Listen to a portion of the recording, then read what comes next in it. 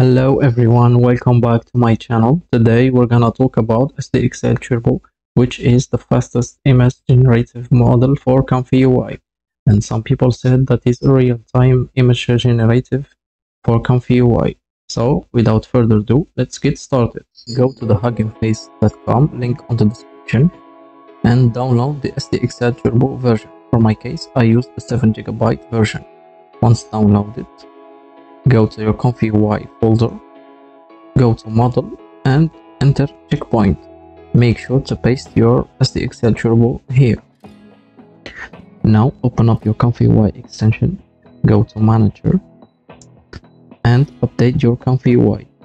This update gonna help us to use the additional nodes for SDXL-Turbo version. Okay, now that we have everything, I'm gonna show you how you can use the SDXL-Turbo. Go to the checkpoint and you can see that we have the SDXL-Turbo extension. Now use your mouse and add the SD-Turbo scheduler. Plug the model into the model, then use the Sigmas to add a new sampler custom. Delete the key sampler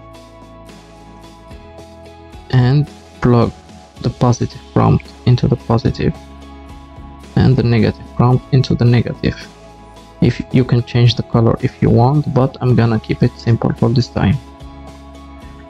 Also, don't forget to plug the model here and add a sampler.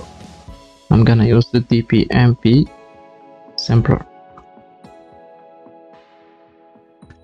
Now let's plug the latent and keep this low resolution. For the sampler custom, make sure to decrease the CFG scale to 1 and Ctrl after change it to fixed. I'm gonna delete this save image and use preview images in order to avoid having a lot of images saved in my computer. Okay.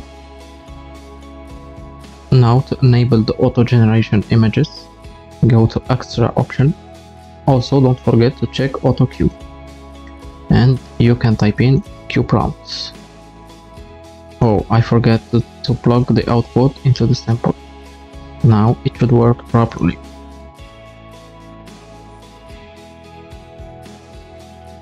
The first time it's gonna take a lot of time, then the image generation it's gonna be more faster.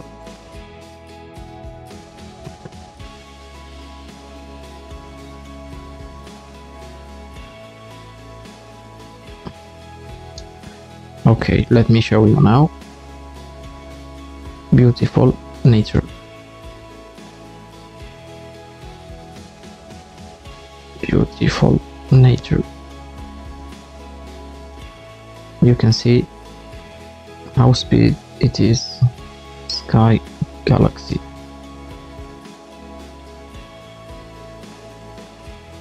You can see how the generated images are quite fast. Now let's generate other thing like beautiful car.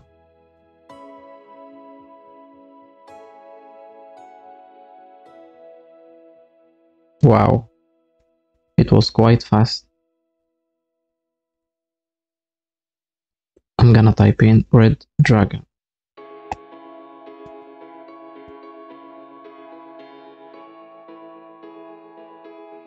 And we have our red dragon. Beautiful smiling woman.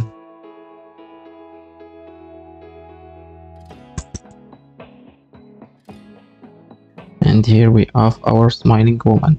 You can see that the generated images are not quite impressive. I also forgot to tell you that the model works best with the low resolution. In order to obtain high resolution images, I prepared nodes for you in order to upscale the generated images by SDXL-Turbo. You can download these nodes, link is on the description. Once you have the nodes, simply just grab it and put it here.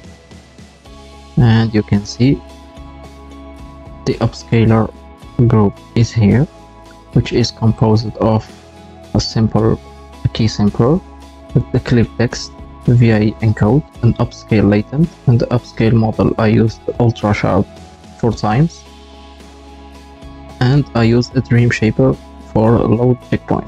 So before we proceed, make sure that your key sampler denoiser is equal to 0.5.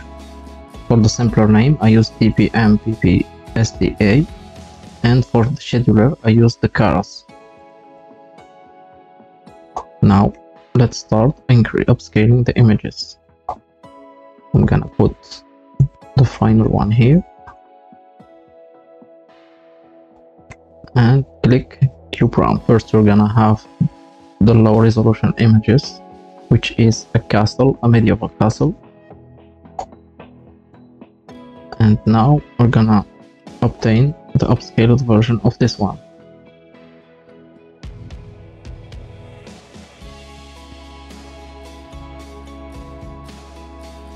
Here you can see when we zoom in that we have more details.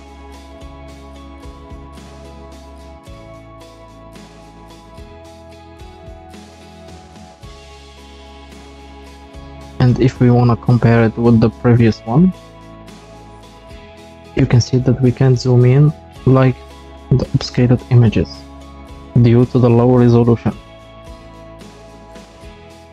And the only difference is the color, which change a little bit, but we keep practically the same images with the high resolution.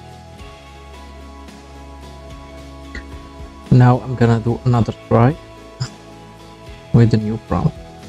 I'm gonna type in red dragon.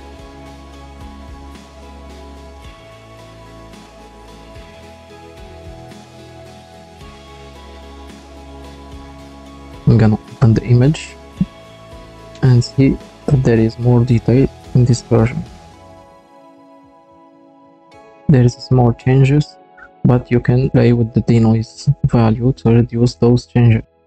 Okay, let's type in beautiful woman smile. Smile. I'm gonna keep the same parameters and see what we got. Here you can see that we have a low images due to the high resolution that I used here.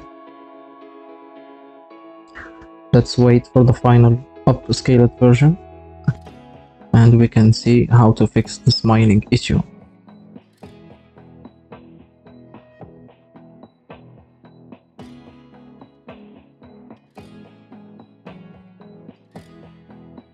Here you can see that we have the same smiling issue. To fix that, I'm gonna reduce the resolution for the height and the weight. Okay, let's try again. Here you can see that we have a generative time that is more faster. And let's wait for the upscaled version. Wow. Look at this. The final version is better than the generated images. Okay, let's change the factor 2 times and see what we got.